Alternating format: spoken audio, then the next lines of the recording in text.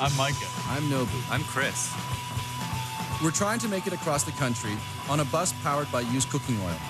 We're seeking out backyard innovators who build earth-friendly inventions that work. It's a road trip experiment where anything can happen.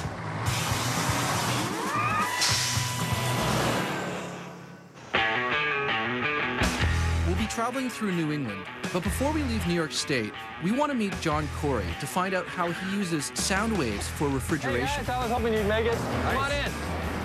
Great space. Yeah, this is the workshop where you build. This is where we do most of the development in this place, yeah? It's a friend of mine who suggested we look you up. Yeah? He had heard about an ice cream company wanting to do thermoacoustic refrigeration. Thermoacoustics is the interaction of temperature and sound, thermoacoustics.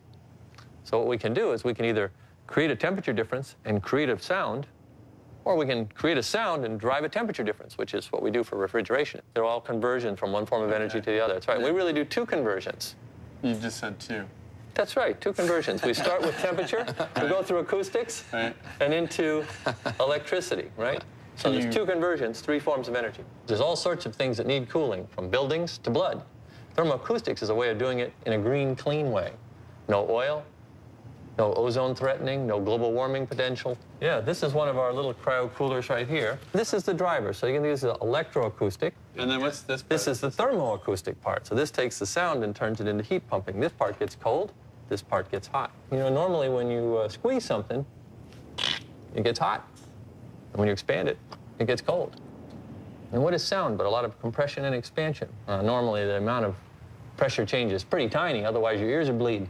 But temperature change that goes with it is pretty small too. But we've learned to magnify that so that we can get a big temperature difference from the sound. So there's actually a temperature change as sound changes. Well, whenever you squeeze a gas, its temperature goes up. Whenever you expand it, its temperature goes down. So pressure up, pressure down, temperature down. Here I put three rubber bands together. Imagine each one of these is a gas molecule somewhere in front of my piston. My hand is the piston. If I close it off, that's like not letting this move. Now when I compress it, the volume goes down, up, down, temperature goes up, down. Nothing very interesting happens.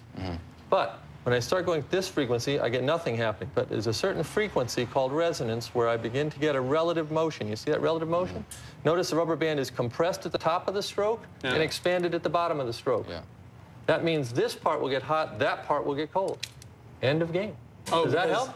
Yeah. The gas is compressed here, it's expanded here. At the same time. At the same time. It's the wave. And if you know during the cycle that this part is going to be hot and this part is going to be cold, then you can work with those two areas to make your refrigerator. And then so you know where to draw the heat out because you know where this heat lives. Now you got it. And you know where to distribute the cold.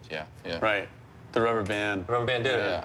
So we've been running our cooler now for a little while. So when I lift this out of its little stand, it's just holding it here. You can see it's going to be pretty darn cold. And you get a flavor for what we can do here. Whoa. All right. So you wouldn't want to touch that. No, do not put your tongue on that now. It's really hard to get you inside the refrigerator to see the sound turn into heat pumping. Right. But I can do it the other way. I have just this part of the system, and I can put heat to it and make the sound. That's actually a lot more fun. It might help you visualize what's going on in here. I'll bring this along just in case. Okay, good deal. Here's another version of one of those. So this is a little cap that's not cut in half. What I'm going to do is I'm going to excite it with a temperature difference. And when I get it hot enough, it's going to sing for you. I'm going to excite this by getting enough heat into it that the molecules start dancing around. And the ones that are dancing the right beat are going to excite each other, and it's going to resonate acoustically, and we're going to get some sound out of it. Boy, it's getting hot. I don't know, guys. It's very hot. Oh, there it is. You thought I was kidding you, didn't you? Now I'll turn off the flame so you can hear it. So that, when it's mounted on here, that sound can drive my pistons backwards. And what was a loudspeaker becomes a microphone, and the electricity comes out. You're saying that it's more efficient to use natural gas to heat up a device like this and to generate electricity from it than it is to get the heat and use that to heat a room with natural gas. Well, you'll still have the heat. So you put the flames on here, which are red hot. You make the electricity here, and the heat that's coming off this system still heats your house. You get a lot better use of the fuel that way. Another green advantage. Is that something that you're working on? You betcha. You're developing that technology? Absolutely. That's great. So it works both ways. It works as refrigeration, it works as a generator. You can't scale this up to a power plant size, but you don't want to. You want to put this in a home. Micro, and it only makes sense in a home because you don't have to change the oil. There isn't any oil. You don't have to change the filters. There's no filters. It's a permanent, wear-free, sealed system. So you can put it in the basement and forget about it for 20 years. This is the electroacoustic part. You can push on these and you can see the movement. Right? They're springing. They want to operate at a certain frequency. I'm going to turn this on. And one thing you'll notice is when I turned it on, it didn't immediately jump to full stroke. Because you dial it in. No, there's a resonance. Think about pushing your child on a swing. You give it a little push, and you wait for it to build up. So the space between the pistons is alternately getting squeezed and expanded. And then it leaks out this little hole here. Right. And this gets delivered into this thermoacoustic section. That's right. And if you wanted to increase the refrigeration, you just turn the amplitude of the wave up. Crank it up. And that creates not a different frequency, but just a larger wave. So that's correct. More intensity. More intensity. Yeah. You got it. Right. Now this might look a little more familiar to you. Kind of looks like a refrigerator, because it is. Happens to be a military box, so it's this lovely color green. But our thermoacoustic unit is mounted right on top here. You can see that same double drive, and the thermal parts are reaching right down inside. So you're going to join a small club here. Not too many people have had a chance to drink a thermoacoustically cool beverage before. Well, there you go. You can see the inside's like any other fridge. Up here you can see the fins. The heat exchanger you were looking for on the cryogenic unit is now here. There's a lot more there. There's big fins and a fan to move it around. But every time a refrigerating machine turns off, the part that it's been made cold, all the cold metal starts to soak back to the room temperature, and all the hot metal starts to soak back. So the first thing when you turn it on again is you've got to cool the machine itself.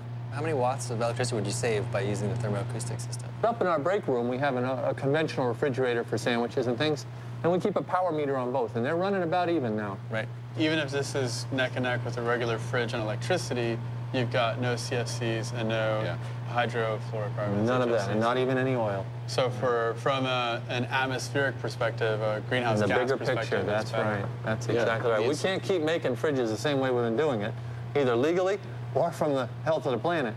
It's beer o'clock. What'll you have? A beer? I think we can arrange that.